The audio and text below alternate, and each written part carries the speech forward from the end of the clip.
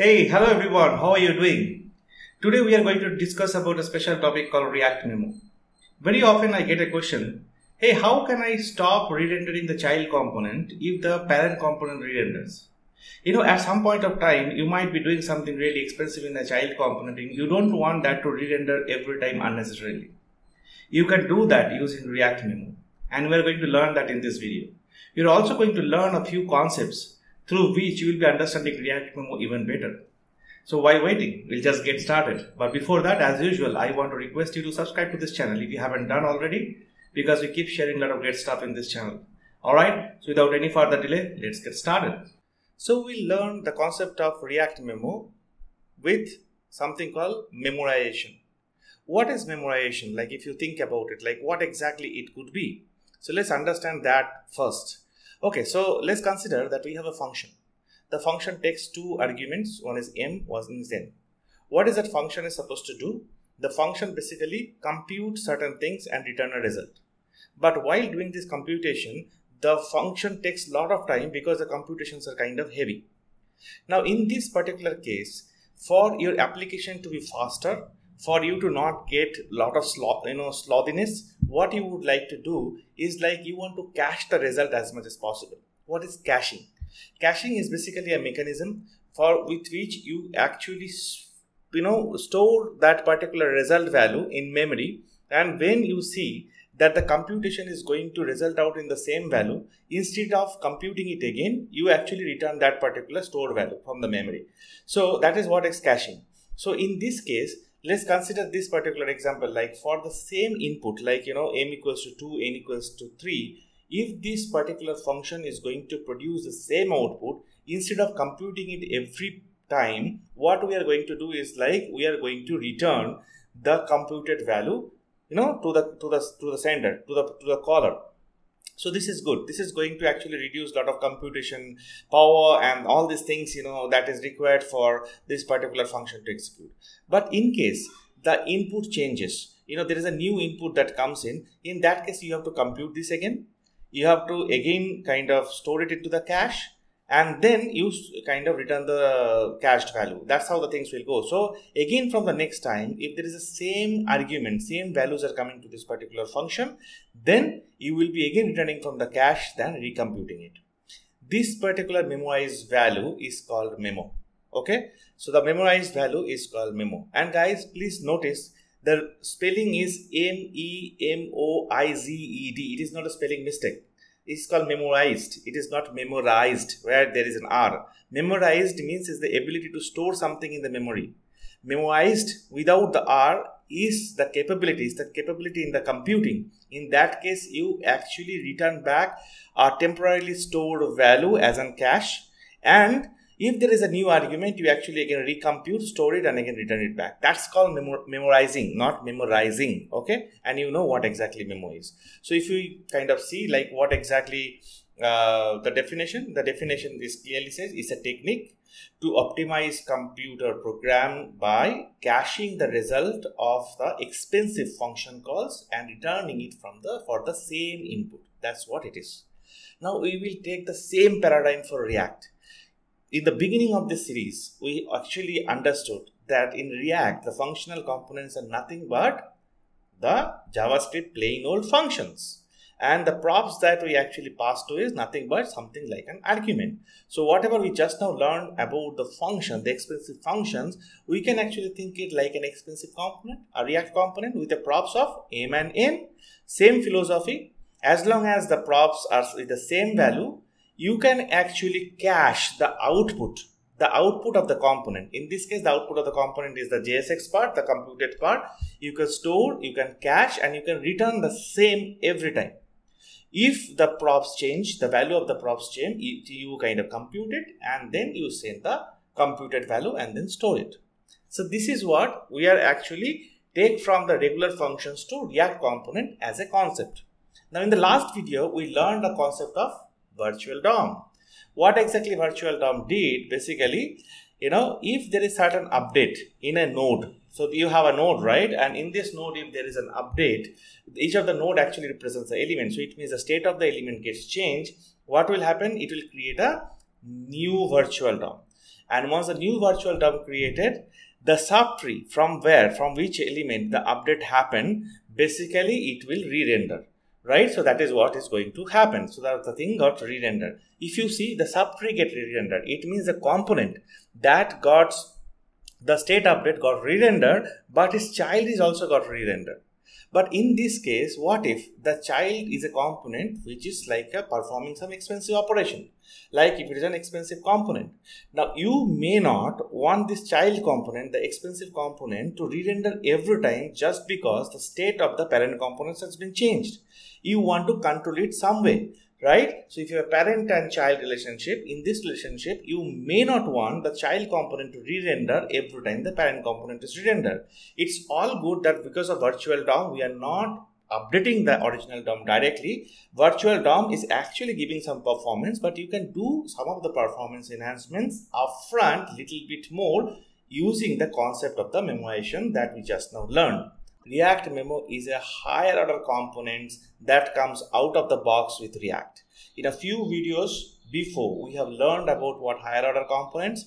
In React, there is a higher order component called memo. That is what we are going to use to make sure that our child component is not going to re-render if the parent component is rendered. Okay, we will be learning the use memo, another hook, and the use callback, another approach of the similar kind of caching mechanism, not computing the heavy computations again and again in the successive videos. But before that, the concept of React memo will be very, very useful. Okay, so let's get into some coding now, where we'll be creating a parent component and then we'll be creating a child component. We will make sure the parent component render and we'll see the child component is rendering. Then we'll use the React memo to make sure the child component is not rendering. Then we'll come back and explain when you should not be using React memo. Alright, so let's get into that. So we have two components over here in this UI. One is the parent component, the one with the red border. And then there is a child component which is with the blue border, and the child component is used in the parent component. The parent component has a button. When I click on this button, one kind of counter gets incremented every time I click on it, and the child component having a heading with a paragraph in it. Okay, let's see it in the code. So if I see it in the code, the parent component is a very, very simple component which is having a state variable called count. Every time I click on this button, the state variable gets increased. The count get increased, and I'm showing the count over here, and I'm also using a child component. We'll get into the child component in a while, which is having a props called header. With that header, I am passing a string called I am a child. That's all. Now if I go to the child component accepts this props, the header props, shows this header props in a h1 tag. That is what is coming over here, and a very static paragraph that is over here, right? That's what we are actually doing. And below, if you see, what I am using is something called React.memo. This is what is our today's session is about. So what is React.memo? The React.memo is a higher order component from React, and if you wrap your component into React.memo, it will make sure that for the same props that is getting passed over here, it is not going to recompute this JSX part again. Rather, whatever it is kept in the memory cached, it is going to send only the cached version of it. We are going to see that in practice right now. Okay, I have added console.log to parent component saying parent is rendering, and the child component saying the child is rendering. So parent will first time will render. So first time render is done. Now what will happen is, like, if I refresh this one, it will render again for the first time, and I see parent is rendering, child is rendering. So when parent got rendered in the subtree, child also got rendered. Now if I click on this button, I clicked on this, I see parent rendering. I haven't seen child rendering. I click on this one again parent rendering happened, but the child rendering didn't happen. I click it multiple times. Every time I'm doing parent rendering happening, child rendering is not happening. But in this case, what I am doing, I am actually, modifying this state variable value. So of course the parent is getting rendering, but the child in this case is not getting rendering. Why? Because the child, every time the parent gets rendered, it's actually passing what? It's passing a very static props. And once I'm getting the static props over here, I am using React memo. That is the reason it is not getting rendered. Now see the case. I am going to remove this React memo from here. This is what our code usually look like all the time. We don't use React memo all the time. So this is how the code is going to look like. Now, if I am just going to click on this, see the stuff. You see, parent rendering, child rendering. I'll click again. Parent rendering, child rendering, parent child, parent child, parent child. So see, by default, child is rendering every time the parent is rendering. But when you use React memo, what happened? This child rendering was stopped. It was using the memoed value, the cached value, and that is the reason you will be able to save a lot of stuff in terms of the performances, when you don't want child to re-render again and again. So let me bring back React.memo again.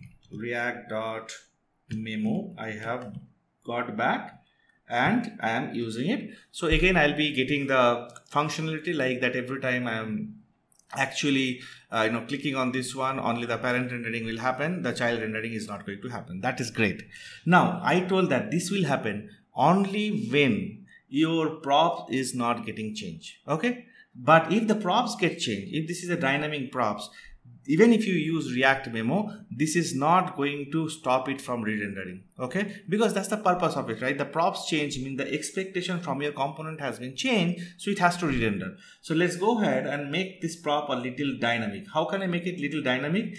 Maybe what I'll be doing is I'll be now passing this count over here, because every time I click on this button, this count value is going to get changed, right? Isn't it? So every time I click on this button, this header will have a dynamic props. First time it is I am a 1 child, I am a 2 child, I am 3 child. So every time I click on it, even though I'm using React memo, what I'm expecting, the child rendering will start appearing. So child rendering, child rendering, child rendering, child rendering, child rendering. You see that? So React memo is great, but should we use it every time? The answer is no. So what we have seen, in the circumstances when you have the props which is not changing and your component is performing an expensive operation, that's when you should go for React memo. Please remember, when you use React memo, it is not free. React is also caching that computation, caching the output JSX from the component so that it can reuse it. So that caching is an extra step that React is doing. And if you're using React memo where it is really not applicable or is not required, your component is going through that extra computation unnecessarily. So please take that call wisely, because I have seen in my code reviews that people are using the React memo for child components quite liberally. You don't need that. If the process is changing, even if you're using React memo, just React memo, it is not going to save you from anything. So please keep that in mind and don't use it liberally. We will be touch basing on use memo and use callback. These two are very vital points you can use along with React memo or without React memo. Okay, so you want to know what's next? So was it useful to you? If so, please share this video with your circle so that others also come to know about this video. You may be thinking like, why am I learning a topic which I may not be using so often? The reason being, it is always good to know something than not knowing. And I have seen, or I have reviewed the code, where people have used this React memo quite liberally, where they should not be using this. So it is good to know like where to use, where not to use. In the upcoming video, we are again going to learn about two hooks.